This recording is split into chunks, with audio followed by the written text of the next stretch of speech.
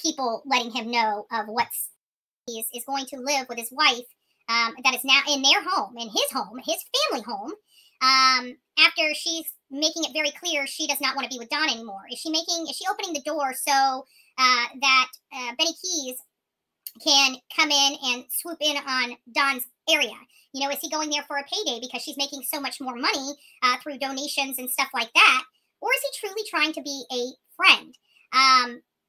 You know, based on their body language, based on conversations that it's y'all's business and stuff like that, it sounds to me like people in and around this circle at least have some inclination that there's more going on between the two than not. And it comes back to when he went to Rogersville. You know, even last night he was showing the video, which I would have been embarrassed. If I was him, he's bragging about it.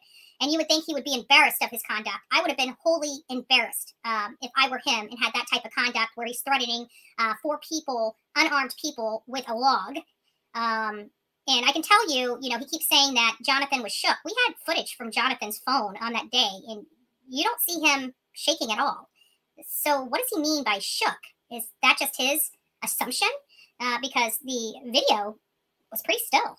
For somebody being shook, I mean, we saw shook. You know when we saw shook? When we were standing in front of, in Sullivan County, in front of the house that Don and Candace were working on, and her hand was shaking. Now that's shook. So Jonathan wasn't shook, but I guarantee Candace was. Yes, and I have addressed that. And I am just wondering how in the world anybody would trust their child with that woman. She's had every single child taken away from her, and the only one that wasn't taken away from her is missing, and she is a person of interest in that disappearance. She's never been cleared. She's not going to be cleared, in my opinion.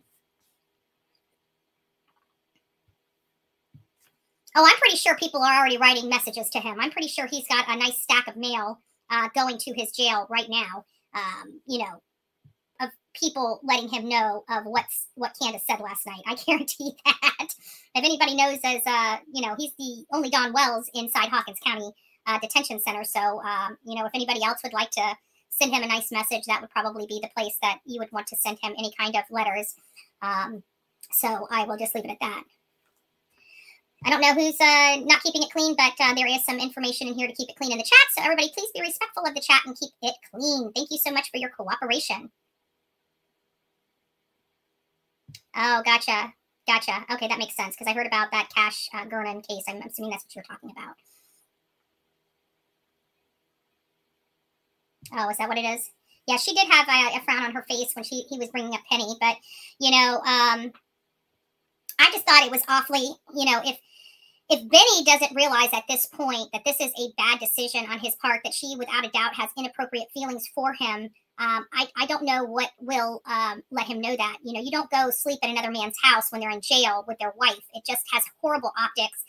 Nothing good can come of it. I am not Benny's friend in the least, but, you know, as a person that doesn't want to see bad things happen to anybody, I'm just saying that's just not appropriate behavior.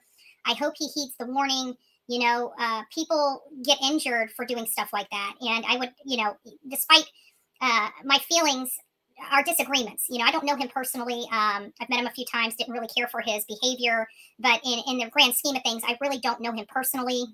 I have watched some of his videos. I mean, outside of being a spectacle and stuff like that, he does seem, you know, I wouldn't say normal, but he does seem likable in some respects. I mean, once you're his friend, he seems like he, you know, has your back, goes to the mattress for you. So that is commendable. But in the same respect, one thing you don't do is go to another man's home and sleep in another man's home while he is in jail. It's just something you do not do. That is begging and screaming for problems. Begging and screaming for problems. So, wow. Well, hopefully he doesn't do that either, because, you know, again, I just don't, I'm not with the whole stepping in somebody else's pond type of thing. You know, that conduct leads to problems. To each their own. He's not a friend of mine. You know, he's not somebody that I, outside of YouTube, would even give a thought to. But I hope he keeps himself, you know, he knows what the heck he's doing and doesn't get himself into problems he can't get himself out of. That's